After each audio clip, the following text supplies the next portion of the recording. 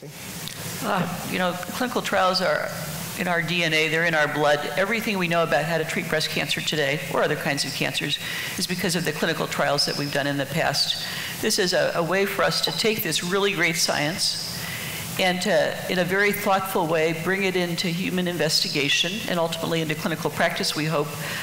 using the same rigor that we use in the laboratory. You know, we want to make sure that we understand what we're doing,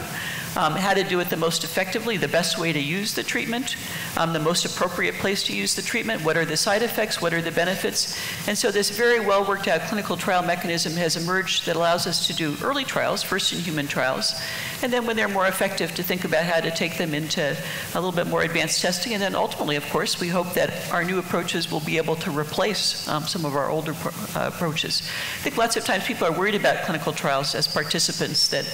they'll be guinea pigs, that they'll be experimented on. I guess I would say as a medical oncologist that every time we talk with a patient about treatment,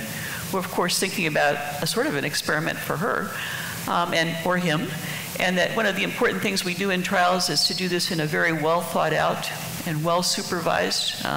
well scrutinized setting. And we do it in a way that not only do we provide the best possible care for that individual patient in front of us, but we have the opportunity to learn something along the way for other people and for that patient.